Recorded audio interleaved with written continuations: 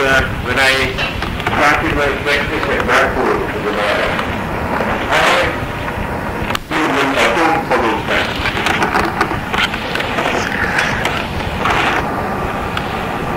Speaking on a subject as vast as this and hoping to do justice to it in the space of, let us say, half an hour or 45 minutes is really crying for the moon.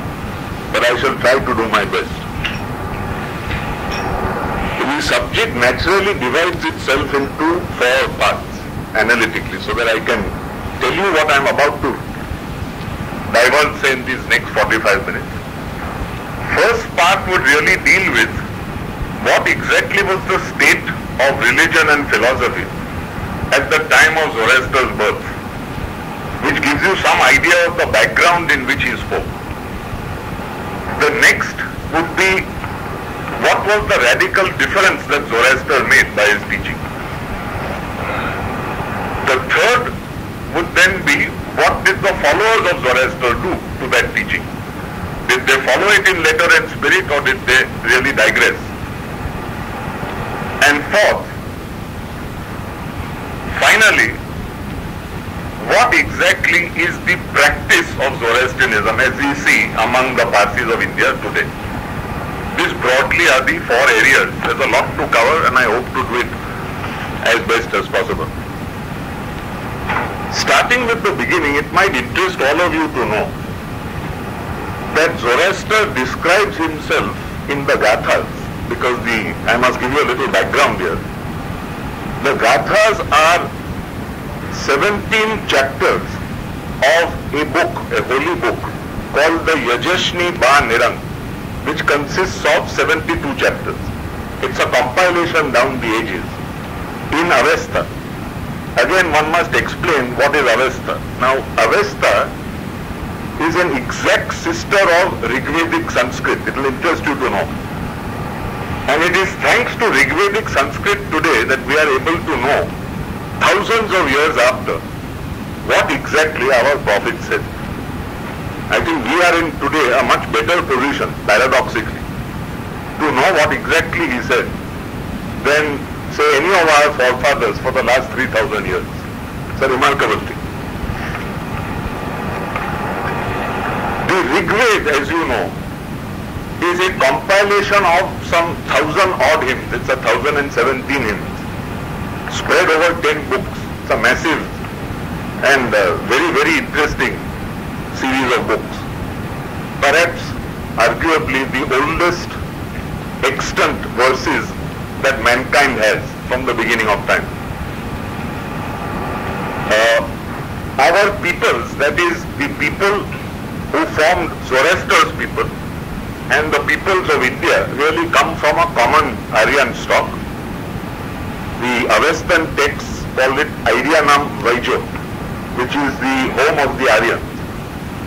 This home, according to Bal Gangadhar Tilak, existed in 10,000 BC, if his dating is correct, somewhere near the North Pole. The North Pole at that time, this was pre-Ice Age, being a place which was apparently readily inhabitable. It's only after the Ice Age that migrations took place and a whole lot of people came down to the steppes in Central Asia, from which further migrations took place.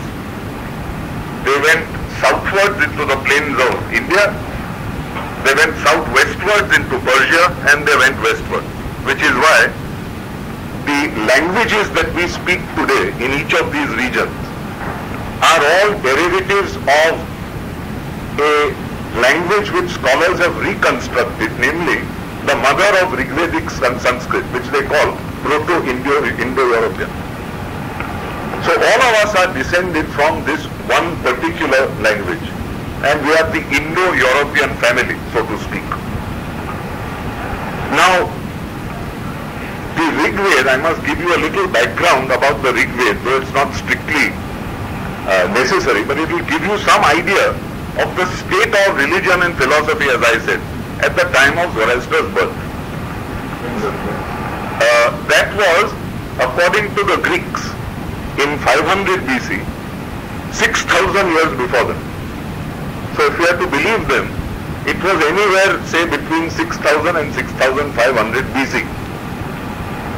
Other scholars have put it as early as 500 BC, which is a theory which is now exploded, because they confused a particular person who really belonged to a different dynasty altogether as the father of somebody else. Not necessary to go into all this. But one can safely say that his existence would perhaps be anywhere before 2500 BC, anywhere before. He describes himself as a Zota.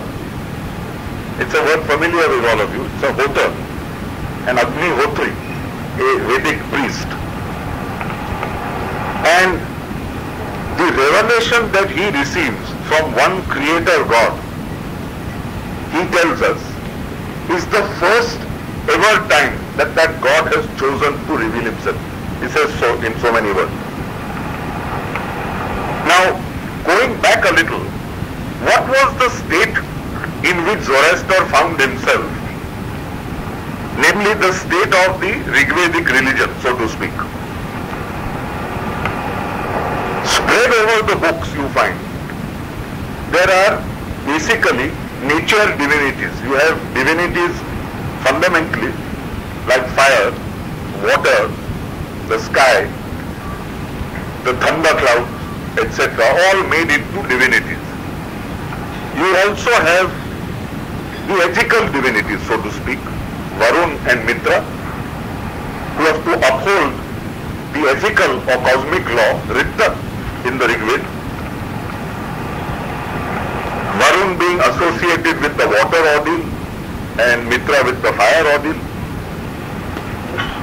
And of course, you then have, and I might tell you, all these were called Asuras at that point of time. Now, the word Asura is today synonymous with a Rakshas to most of you. In those days, Asura meant a lord. It was an appellation, it was somebody that you looked up to. And both Varun and Mitra were called Asur Varun and Asur Mitra. You have, of course, the remarkably colorful personality of Indra, the king of the gods, pervading the Rigveda. You have his remarkable birth. His father was supposed to have been Tvashta, his mother Aditi. And the great thing that Indra did, for which he was never forgotten, was to reduce the demon of drought to death. He was called Vritrahan. And this he did with the help of his famous Vajra or thunderbolt.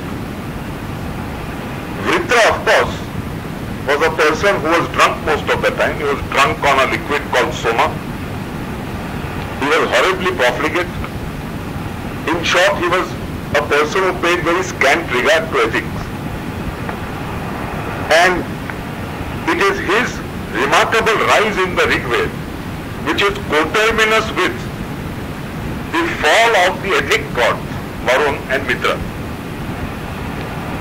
Along with all this, of course, you have in book 10 some very interesting theories of creation. Now all this is necessary because this is in stark contrast to the revelation that Zoroaster comes out. You have in book 10, and there are a number of sages speaking right through the Rigveda. So it's not as if there is one mind that is applied. There are millions of minds, each of which has gone into these remarkable things and come out with his own version of what they are. The famous Purush Shukta hymn, most of you must be familiar with, where you have cosmic man called Purush, who is sacrificed. And it is out of that sacrifice that the entire creation of the earth takes place. And the famous passage where, of course, the Brahmins come out of the head, the Kshatriyas from the shoulders, etc. So you have that as one theory of creation. You have as a second theory of creation, all in book 10, the concept of Prajapati and Hiranyagarbha. Now Prajapati is the lord of the creatures, properly so to speak.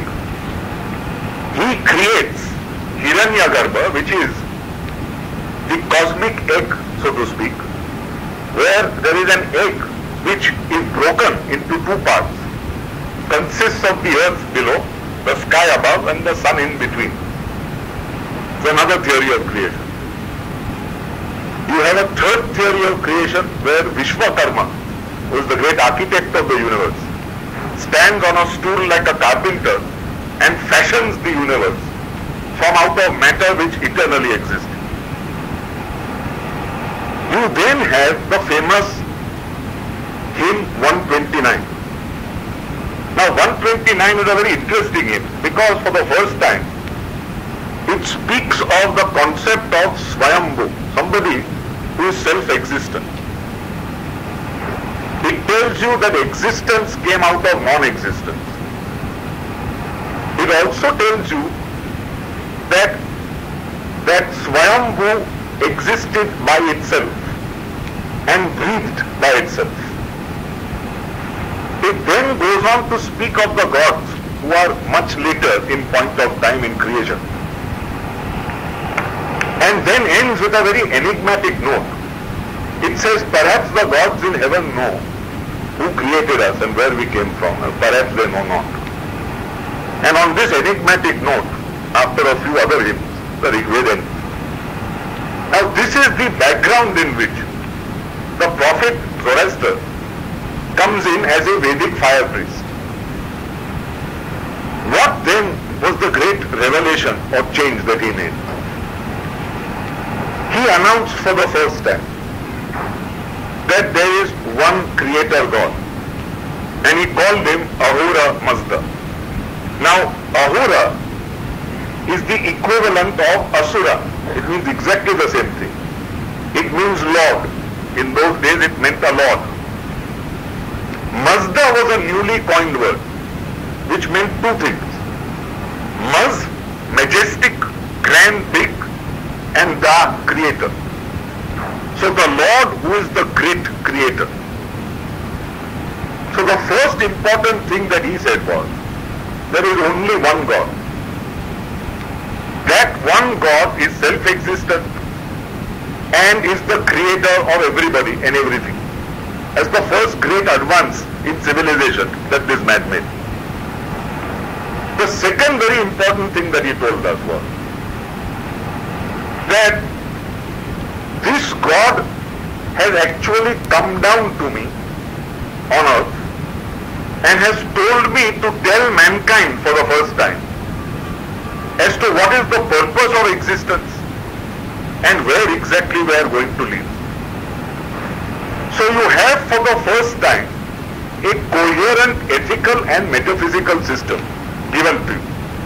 Now what is this ethical system and metaphysical system in that order?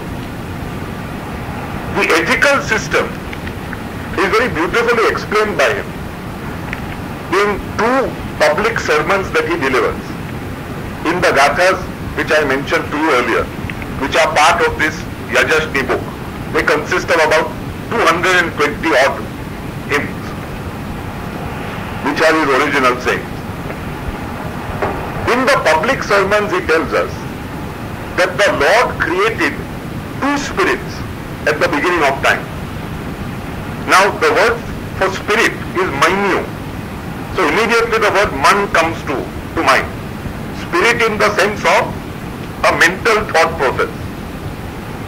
So he said there were these two spirits created at the beginning of time.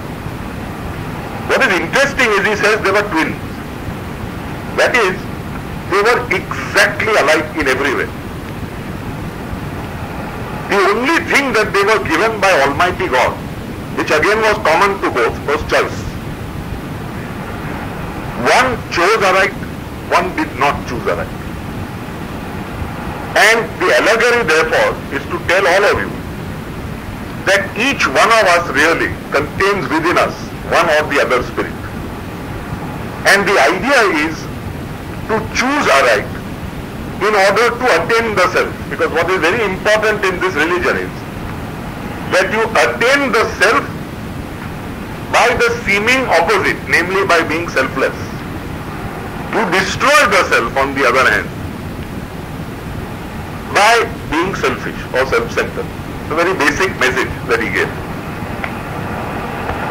A very, very basic thing to his religion was the old concept of Ritta. In Avesta it is Ereta, and the derivative finally is Asha.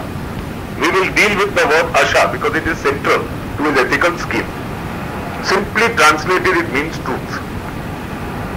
According to him, therefore, each one of us is to tread this path of truth. He calls it a path. In fact, the colophon, the last end of the 72 chapters, states a very noble truth in one very simple sentence. It says, there is no path other than the path of Asha, all others are false paths. This is very basic to Zoroastrian belief. The lie is considered the single worst thing in Zoroastrianism. So, because apart from the fact that it is something intrinsically bad, it is also something unreal. The truth alone is real. The lie is parasitic. It is unreal. So he tells you, you are to utilize your conscience. You are all familiar with the word Shruti, to hear from within. He uses the same word, Surush, or Sarosh as it becomes later. You are to utilize the conscience faculty given to you by Aura Mazda. Tread this path of Asha, down which you will get better and better in discernment, in wisdom. Of course, he keeps telling you to be humble, very important. In his scheme of things, to be humble. The word used is nemanna. And he tells you that ultimately at the end of life, you will judge yourself.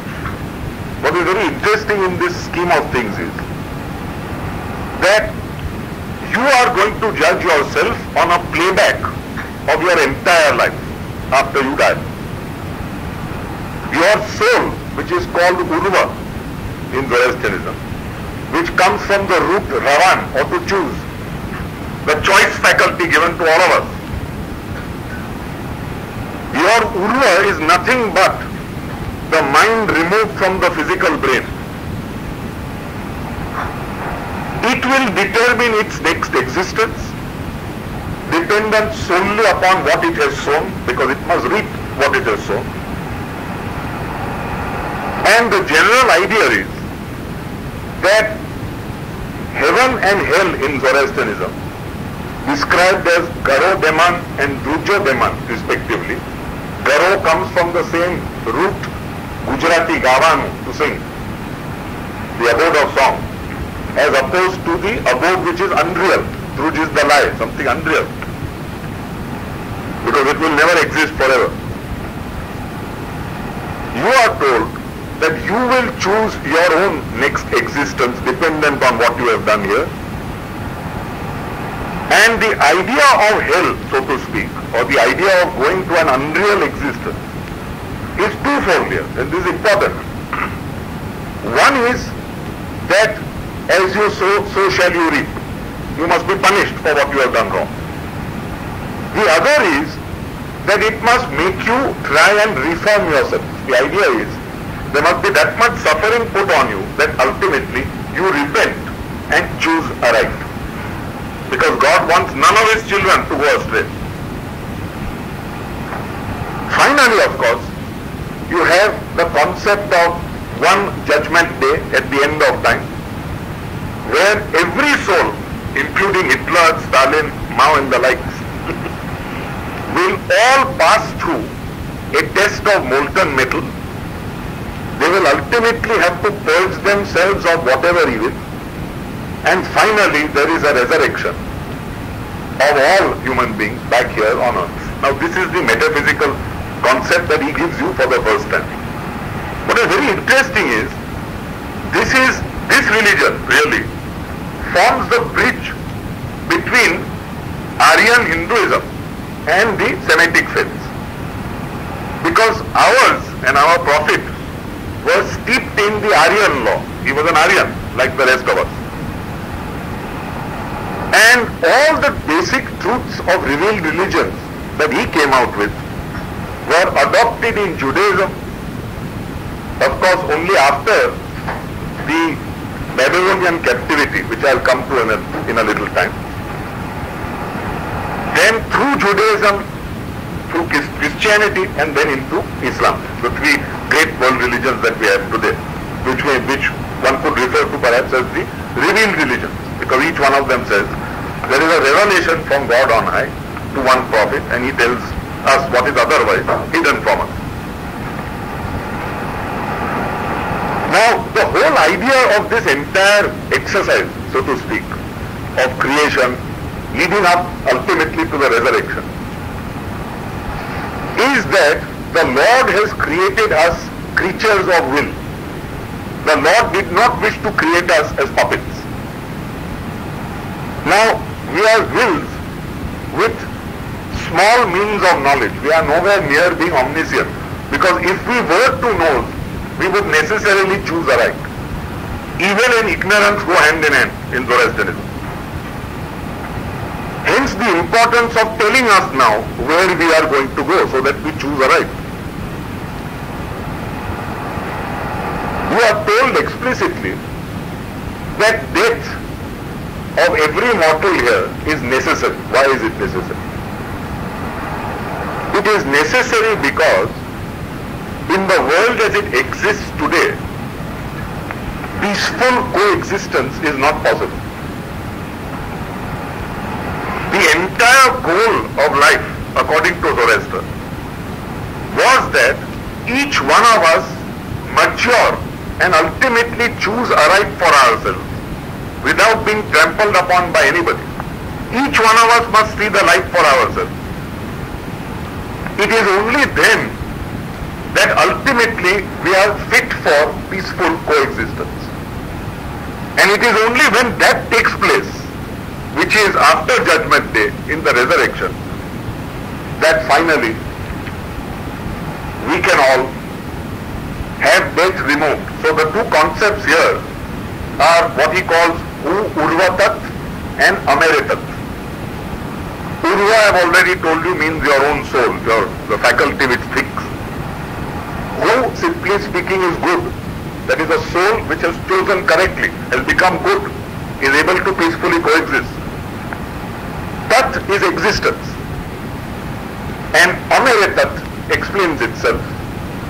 Death will be removed. This, in short, I hope I have done justice to this scheme within the space of 5 or 10 minutes, is the metaphysical scheme that he gives us in the Vata. The ethical scheme is better explained if I am able to perhaps translate for you our two most basic prayers. They are like the Lord's Prayer, like the Gayatri Mantra. I'll first say them and then translate them for you. The Ashem Vahu prayer, or the most basic prayer, deals with Asha, or truth. I'll say it first in Sanskrit and then in Avestan, so that you get an idea of how exactly alike the two languages are. Sanskrit goes like this. Ashem Vasu Vasishyam Asti Ushta Asti Ustasmyai Syadasai Vasisthai Ashem. The Avestan goes Ashem Vahu Vahishtam Asti Ushta Asti, same, Ushtammai Yadashai Vahishthai Ashem. Now what does this mean? Simply translated, it means truth is good, Asha is good, Ashem Vahu. Vahishtam Asti, it is best, it's the highest, Vahishtam. Ushta Asti, this is the link with happiness. It is happiness. It's a very, very important step forward. Where does truth lead you? Truth alone leads you to happiness. Ushtammai, happiness comes to him. Yad Ashai, who for the sake of this particular truth does the highest truth, Vahishthai Hashem. So in short, the link is between living in accordance with truth, which alone will lead to happiness. You do truth, or rather you live by the path of truth, because it is intrinsically good in itself, for no other reason. This is the first basic prayer. The second basic prayer is the Yathavarya or the Avnavarya prayer. In Zoroastrianism, really, this is the most cardinal fundamental prayer. This naturally divides itself into three parts, and I might ask for your attention. It's a little complex. The first part, and let me say the prayer first and then attempt to translate it for you. Yatha ahu vairyo atha ratus asadachit hacha. That's the first part. Vangrehush dasda manangao shauthanana, which is a key word. Anghehush mazdai, second part. Kshatrem cha ahurai ayin drigubhyo dadat vastayam, the last part. Now, the first part is an interplay between two words, an ahu and a ratu. And ahu, as we've already seen, ahura, is a lord. Here, of course, it's a temporal lord. So it says, just as a lord on earth is all-powerful, never forget, so is a person who is spiritually inclined, a ratu. And his power is because he follows the path of Asha, the path of truth. First. Second, it tells you that there are four gifts of the good mind, so to speak, which will come to you. We'll deal with those gifts. But they come to you only if you do good deeds, Shautanana, in this life, for love of Almighty God. What those gifts are, I will tell you in a minute. And the last part is the essential to, I think, which has been followed by many Parsis, the basic doing of charity, which is that God's own strength will come to you and help you on earth if you are able to help anybody in need. The concept is a very vast one. A Drigu is a person in need. So the concept of charity. Now we come back to part 2 and the gifts. What are these gifts of the good mind? Therefore, Tevishi, Utayuiti, Urvatat and Ameritat. Tevishi, shortly speaking, only means a certain strength of character which develops when you in fact live along this path of truth. Utayuiti is very important because it tells you your life takes on a completely different meaning. You are born again, so to speak. And the other two gifts are after you die. Who Urvatat, which I have already explained to you, your Urva is your soul, the judgment faculty within you. Once it becomes good, it is chosen aright, there will be existence for all time, Tat, and death will be removed, Ameritat. Now, having given you these two basic prayers and their translation, I think you have a reasonable account now of the basic metaphysics and ethics of what the Prophet himself laid down, so to speak. One very basic thing that he himself ordained that we follow is that we worship through fire. Now you must have heard, all of us are castigated or called fire worshippers. Now we are fire worshippers in the sense that fire is a symbol of truth. Fire is supposed to be not God on earth, but a symbol of Asha, which is truth. Now how is it a symbol of truth? There is a basic distinction between mankind and the rest of creation, the animal creation, the vegetable kingdom, etc. That distinction lies in the fact that we are creatures of conscience. We can choose right, we can choose wrong. We alone can light a fire, an animal can't light a fire. We alone can kindle it and we alone can put it out. Therefore, symbolically again, when we light it, we are on the path of truth. In Zoroastrianism, a fire is never to be put out. Because when you put it out, you are no better than the animal creation, you are worse. Because you have chosen wrongly. In short, your conscience has become so dim that the light has gone out altogether.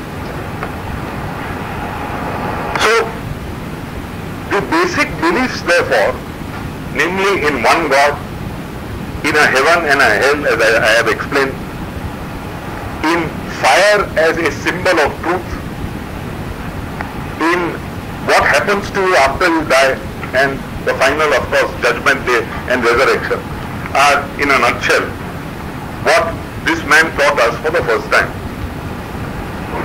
Now, after he expires, the religion as he taught it had to spread. The whole concept that you hear of today of Parsis being persons who cannot convert is only on Indian soil. It was very much a proselytizing religion in its day. And in the Gathas, in fact, he speaks of a Turanian, that is somebody who is a Mongol, of a completely different race, a man called Frayana, who has converted in the sense of, not doctrinally, but in the sense of a person who has come over to his way of thinking. Unfortunately, we have in younger Zoroastrianism a shift away from this uncompromising monotheism and the picture I have just given you. We have all the old Rigvedic divinities coming back, now in the form of angels. They are no longer gods. They are called Yazatas. You have Mitra as a very powerful angel who has come back now. You also have Som, because our Som is home. And you have an entire yast dedicated. A yast is a liturgy dedicated to home, now as an angel. And obviously it was so difficult for the Zoroastrian priests to be able to spread the faith as it was, that the very beginning of the home yast is blasphemous. It actually tells us that Auramanta, the Lord himself, bowed down to whom? Who is a greater divinity, and asked for his blessing. Which only shows you how difficult it was at that point of time for the priests to spread the faith without encountering stiff opposition and without bringing all the old gods and goddesses back. So that after the Gathas you have a period called the Yasna of the 7 chapters, which brings back these divinities. Then of course, after the Avestan period, you have a massive lull, because this has been a very, very old religion. It has gone through at least 3 historical empires. According to us, it has gone through 4. You had what was called the Peshdaranian dynasty to start with. Not in recorded history, in Persia itself. Then you had the Kayanian dynasty. King Vistas, who was the king that Zarathustra converted to his faith, belonged to this dynasty. Then you had, in recorded history, the Achaemenian dynasty, which some of you must have heard of. King Cyrus the Great was the founder of that great dynasty. Then you had the Parthian dynasty. That dynasty, of course, lasted for about 250 years until Alexander came and destroyed it. Then you had the Parthian dynasty from about, say, 330 BC to about 226 AD. It's a very long period, 500 years, where nothing much is known, nothing much is recorded. That Iran was Zoroastrian is itself a matter of doubt in that period.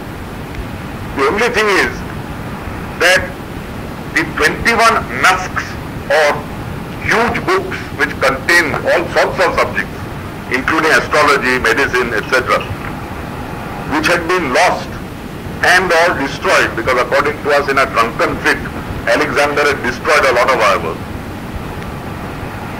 were all attempted to be brought back in their scattered remains and put together again as 21 nusks. This was all done at the time of an emperor called Volgosis, Parthian emperor. It's only from 226 AD till the Arab conquest, which is about 651, 400 years, that we have Zoroastrianism as a state religion of the empire, so to speak. It was not thrust down the throats of anybody else. Incidentally, where we are sitting, Punjab, which was referred to as Hapta Hindu in our text. The word Hindu is an Avestan word, doesn't exist in Sanskrit. Hapta Hindu and the Punjab were twice satraps of two different Persian empires. One under Darius I, Achaemenian, which is around say 400 BC, and the second under Khusru Parvez, which is almost 1,000 years after, 800 years after, 400 odd AD. So where we are sitting also belong to two Persian empires for short periods of time. If we were to move on now, we come directly to another period, so to speak, the Pahlavi period. You will remember that Avestan, by the time of the Pahlavi period, had already become a dead language, much like Sanskrit had become here. Pahlavi was the spoken language of the Sasanian kings, that is this period of 225 to 651 AD. And this again was a fertile period for creation. There were some very great personages who existed. In particular, one can think of great priests like a man called Adarbat Maraspan, who in fact underwent various ordeals in order to prove the efficacy of the religion. And there were many texts which were written in this period. One very interesting development in this period was the creation of a devil. We will find that both in Hinduism and in Gothic Zoroastrianism, there is no devil mentioned. You may have Rakshasis, you may have Asuras, you may have all sorts of things, but you don't have Ishwar's limiting principle. Now, that limiting principle was for the first time created in the younger Zoroastrian period. The devil was now given a primacy which was never the primacy of the Manu or the spirit which chose wrong, if you remember. The devil now becomes the very antagonist of God. And suffering and evil are sought to be explained by younger Zoroastrianism as all being the counterproductive works of a devil which existed eternally with God. And ultimately, since the devil is not omniscient and God is, ultimately, with the help of man, that devil will be cast into the abyss forever, and finally the resurrection will take place. A very different picture from what was given by the prophet. This is the one interesting development of younger Zoroastrianism, which according to me goes completely away from the prophet's teaching. Another very interesting thing that I might tell you is the effect that the religion is supposed to have had on Judaism. Now, the Jews, as most of you know, believe fundamentally in the Torah, which is the first 5 books of the Old Testament, the books given by Prophet Moses. In those books and in the various other books of the Old Testament, until you come to Daniel, which is one of the recent books, you find no mention of an afterlife. You have a place called Sheol, which is some peculiar dark area into which souls go, and nothing else is mentioned.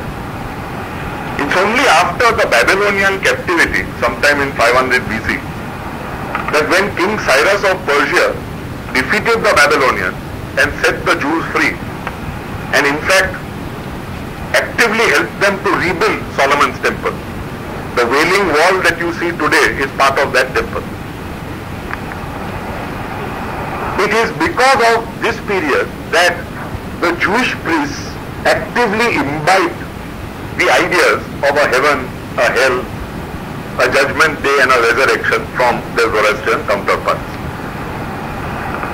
So much so that you had two major sects of Jews by the time Jesus Christ came on the scene. One were called the Pharisees or the Parsis, those who took after the Parsis, and the others were called the Sadducees, who were persons who did not believe in a resurrection. himself, interestingly enough, is predicted in our texts. There is an ancient text called the Farvandin Yasht, which is at least 1,000 years before he was born. It's an Avestan text. And it says that three persons, three great saviors in the course of time will be born, each of them from a virgin, specifically. And Christ is certainly one of them. The Buddha perhaps is the other. The third is of course yet to come. He is supposed to arrive 57 years before the actual countdown to Judgment Day and the resurrection. Equally interesting for you is the fact that the three wise men spoken of in the Synoptic Gospel were three Zoroastrian priests. They were described as the Magi. A Magus is a Zoroastrian priest. These three gentlemen, who obviously were steeped in astrology, followed a particular star all the way to Bethlehem, where they found this little child, blessed him, and said that he was one of those young saviors who was born of a virgin, who would in fact be one of the great renovators of this world.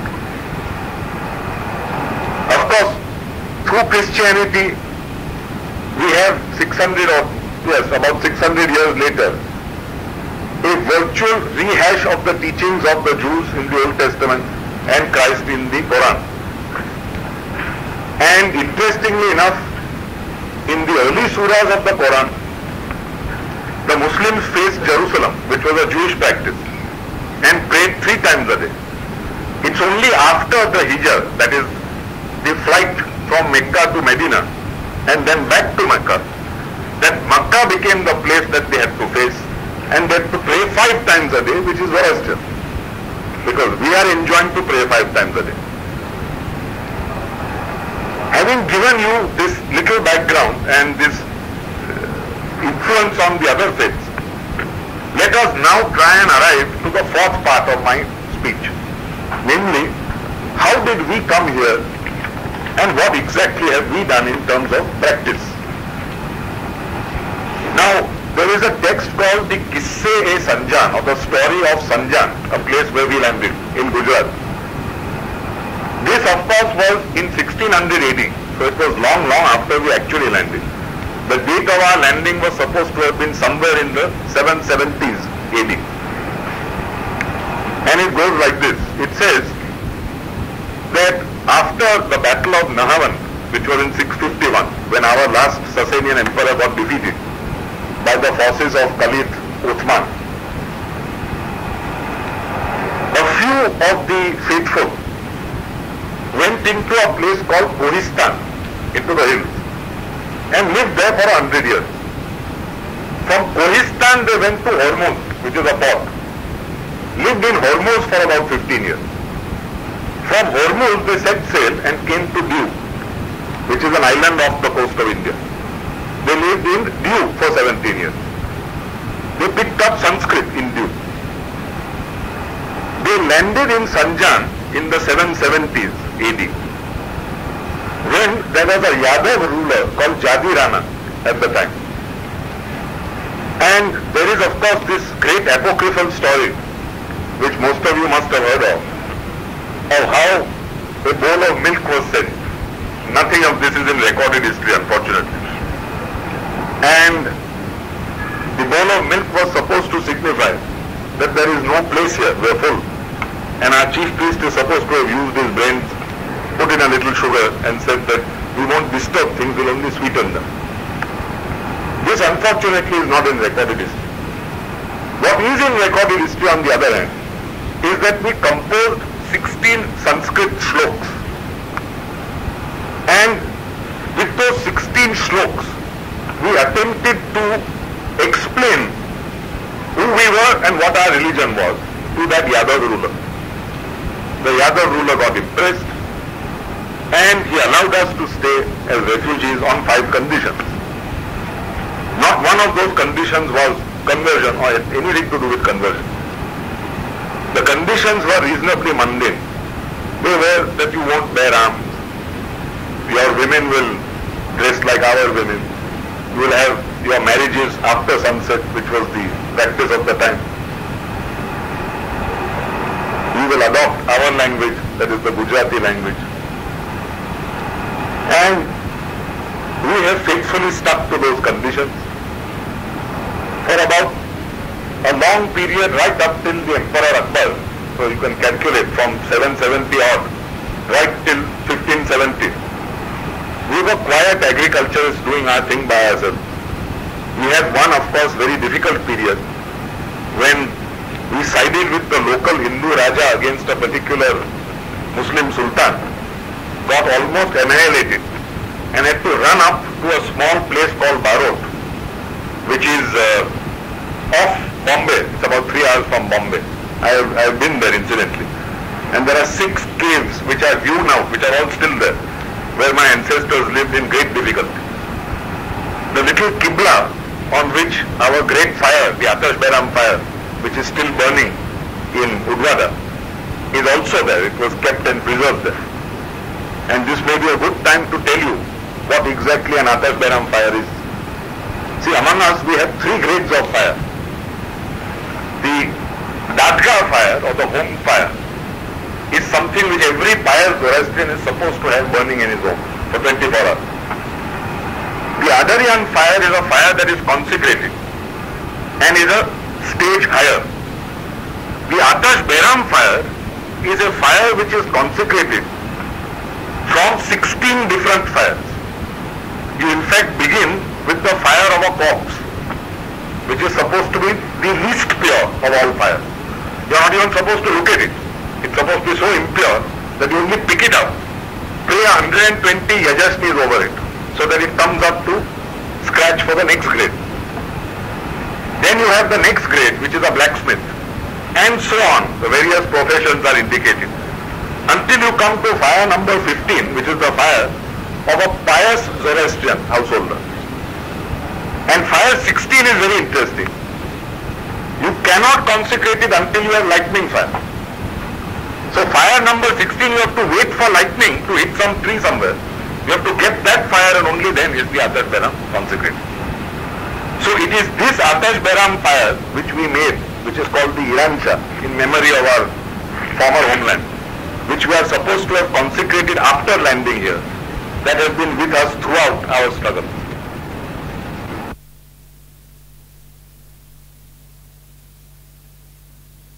Really is a caste one. I mean,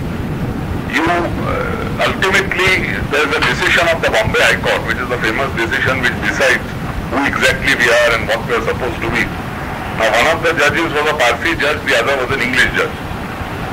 The English judge specifically called us a caste and said that because we were Hinduized to the extent now of being a caste, we were hard and fast like any other Brahmin or Kshatriya caste.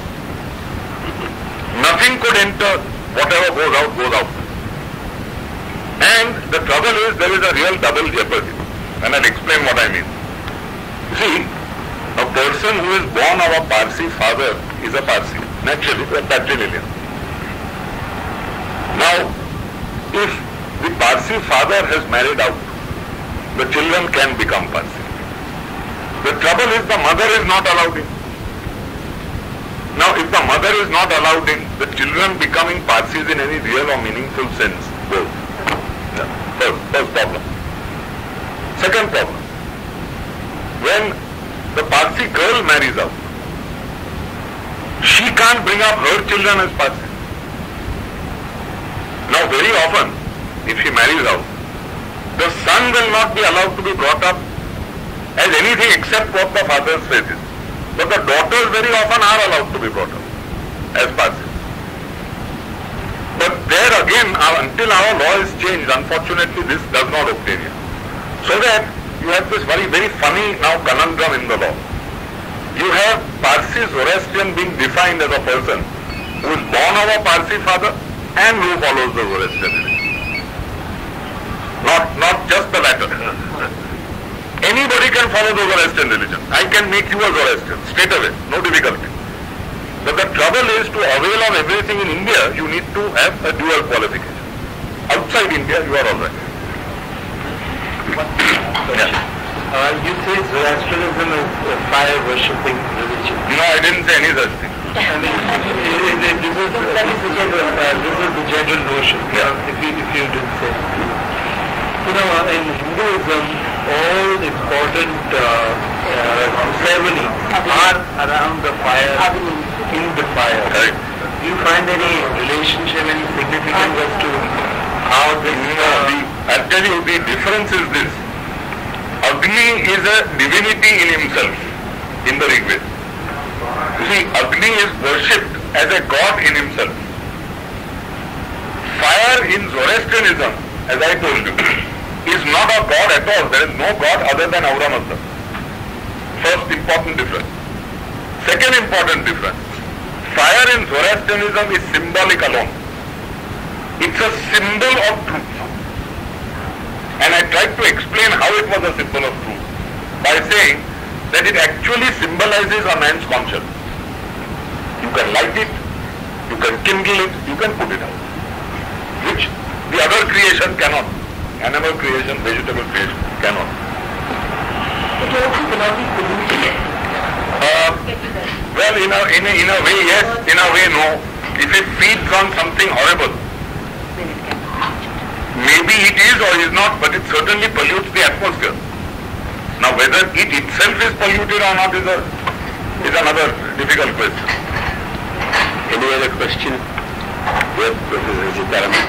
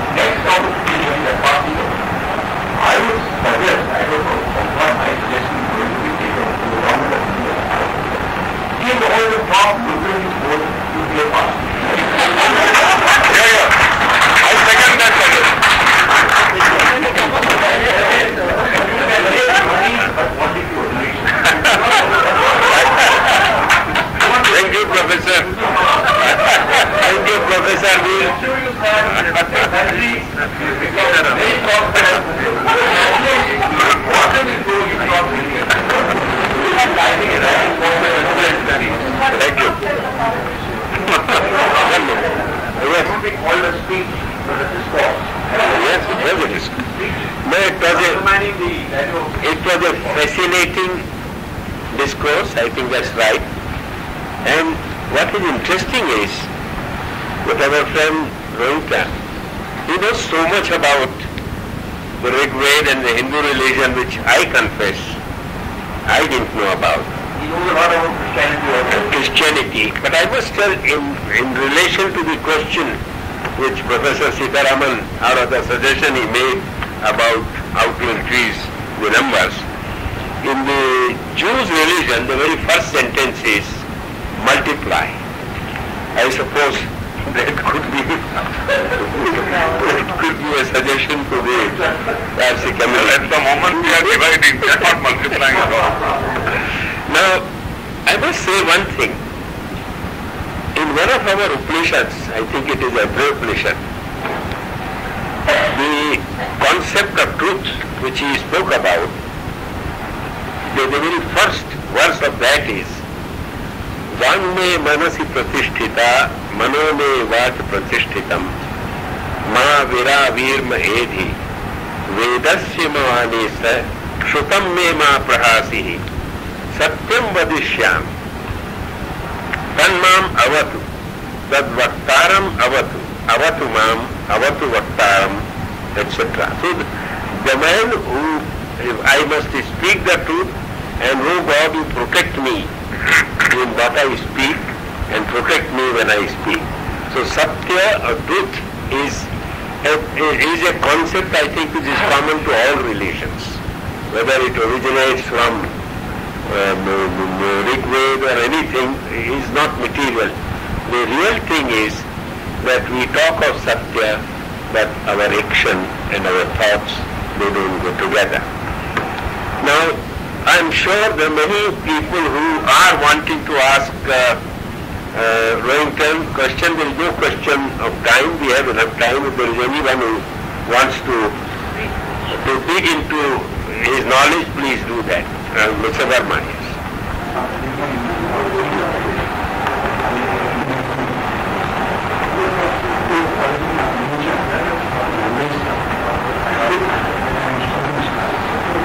Loudly, please.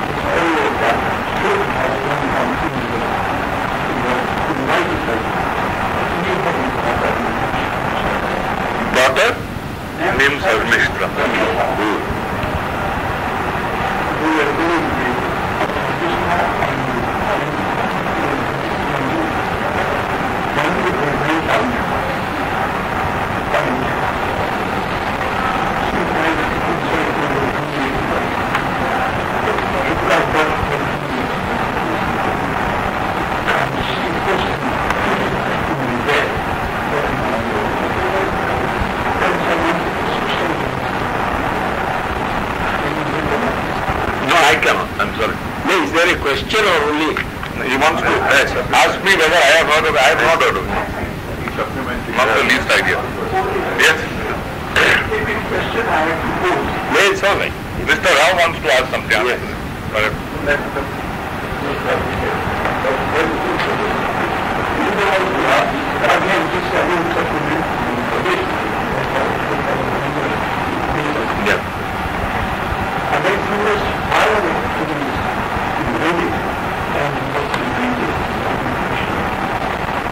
I'm sorry? He was debating the question Why? and the empire of Russia extended up to Yes. Yes. Yes. Yeah, you are right. I only want to add one small thing. That the Emperor Xerxes, of course, tried to conquer Athens and Sparta, as you know, failed at the Battle of Salamis, and apparently was so upset before the battle that he actually kicked the waves And this is recorded in history. And the Magian priests told him that this is a bad omen. The water is something that is sacred to Zoroastrians. You are having kicked it is very, very bad and you will therefore suffer. And right enough he suffered at Salamis and had to turn back and come back. Thank you. So no, at Salamis, the sea battle. The sea battle. Yes. Yes. We won. Yes. Marathon we lost. Mr. P.P. Rao wants to ask.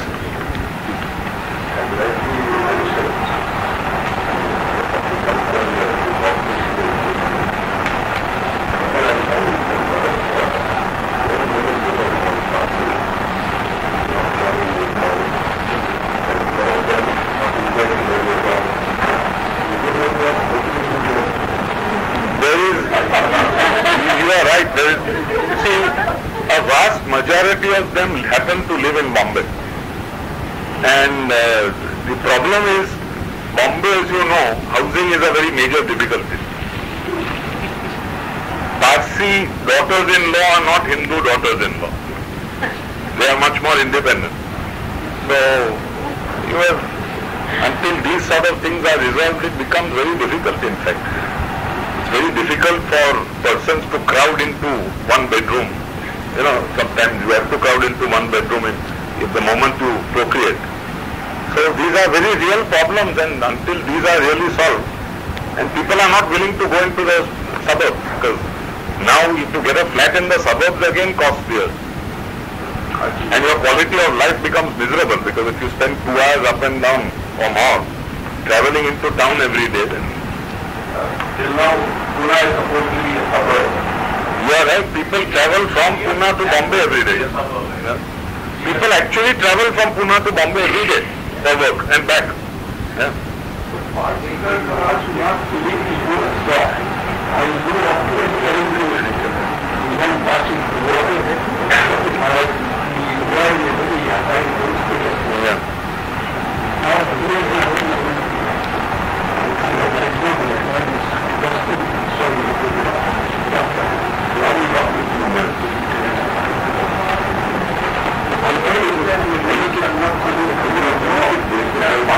Why don't you ask some of them? Can I ask one last question? Yes. There is an oral tradition of keeping your prayers and handing it down from generation to generation. Have you thought in terms of actually putting it down on paper, because you would lose that? Whatever we have is on Two paper. priests are left, if I'm not So mistaken. whatever we have is on paper. But what we have is very little of what we had. But do you feel the new generation of Zoroastrians are moving away from the old tenets of Zoroaster? I think we moved away thousands of years ago. I don't think the new generation is moving away. Yeah. We have many distinguished members here.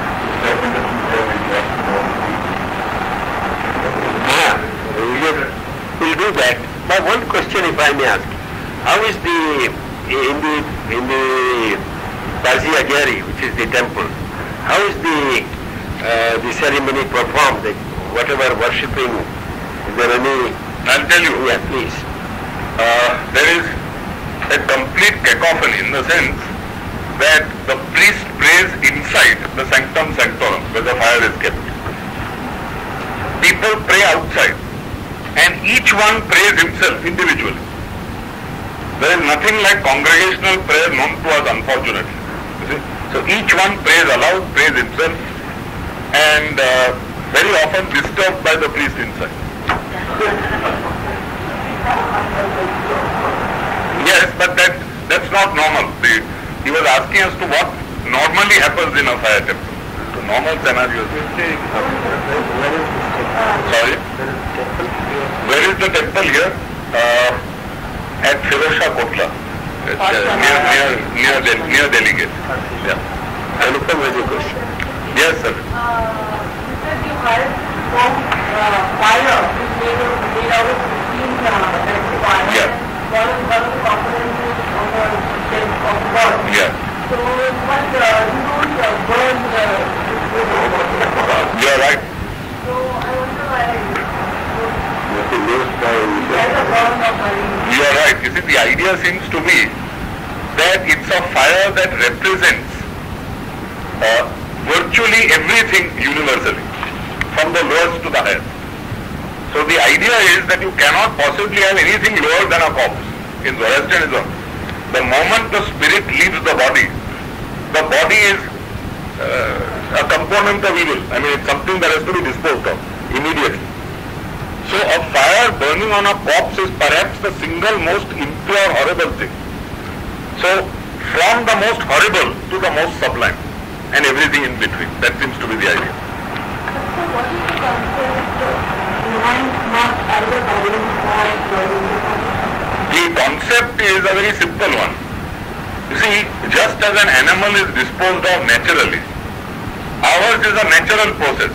The only difference is that a human body cannot, like an animal's body, be left to rot somewhere on the street. It must be put into a particular place where ultimately it can be disposed of by nature. Or could it be one more? Could it be one more? Yes. At least even when you do that, Yeah. it's useful for Perhaps yes. Perhaps yes. not that. Perhaps yes. That's why I'm saying perhaps yes. Because being destroyed totally, it doesn't help anybody. But then in burial it's useful for worms in that sense. So I mean, that doesn't really. Yeah. The idea is also not to pollute, you see. Because in younger Zoroastrianism, the earth is considered sacred. Fire is considered sacred. So you don't pollute them by... But the reason of the view side of the example in India, Yeah.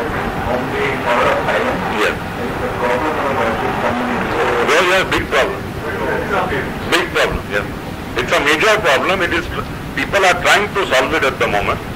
In fact, now they have put up massive solar heaters, which now apparently are able to reduce the corpse to a cinder in 3 or 4 days. There is trouble here. Any other question? We have friends with us.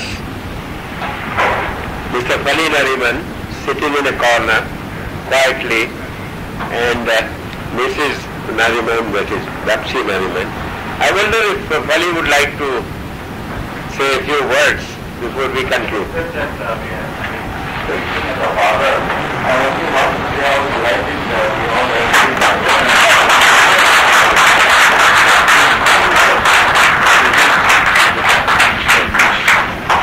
I must tell you, our Mr. Verma is himself, Mr. Achal Verma himself is a historian. He has been writing books relating to several historical aspects. One of them is the decisive battles of India through the ages, and it is in 2 volumes. This is one of his publications. And he is kind enough to ask me to present this to our speaker. Thank you very much. I do that with great pleasure. Thank you. I do that with great pleasure. Thank you.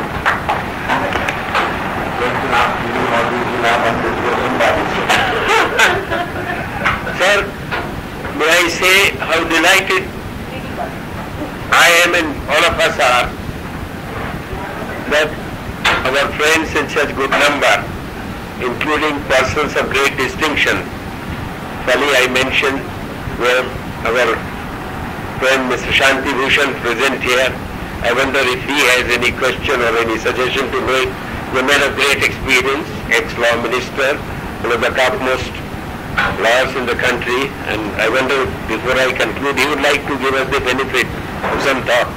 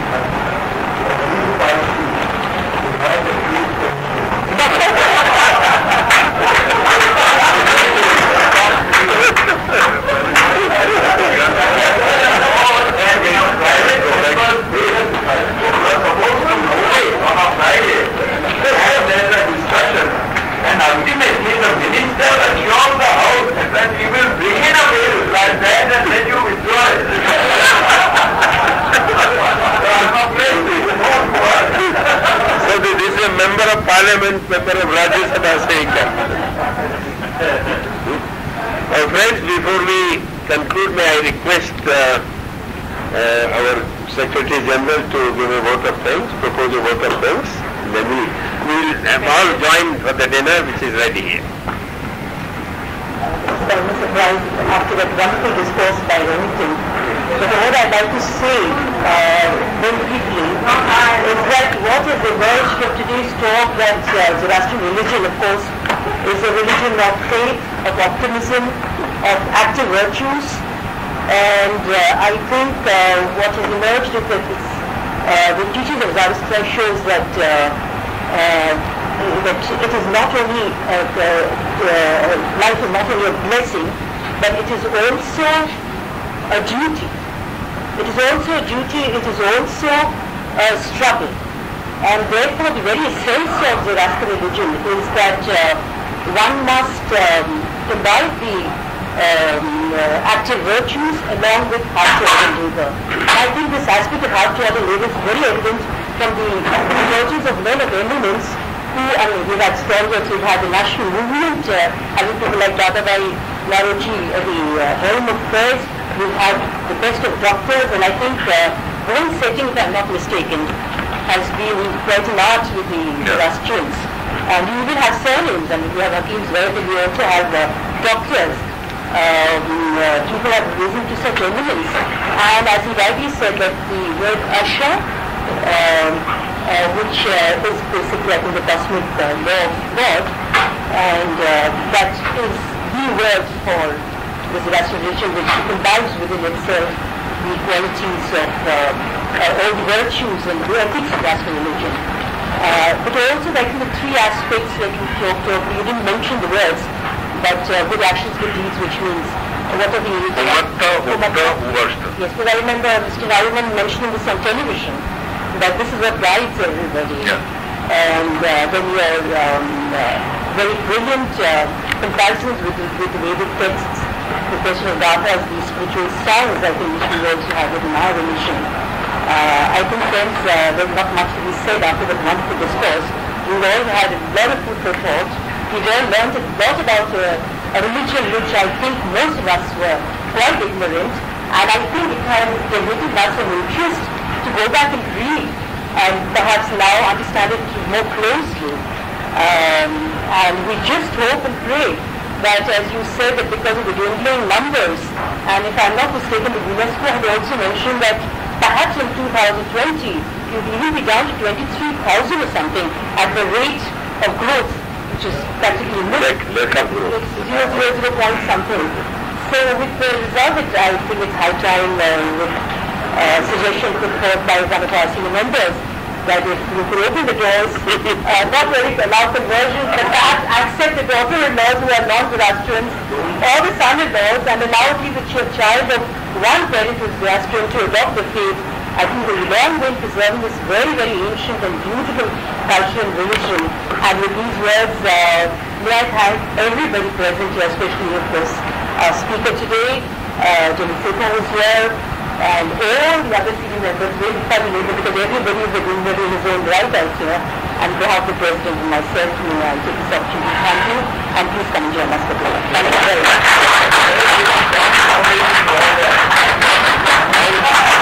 One thing, if I may say, we welcome all of you to become members of this small NGO and help us in having better activities. Thank you.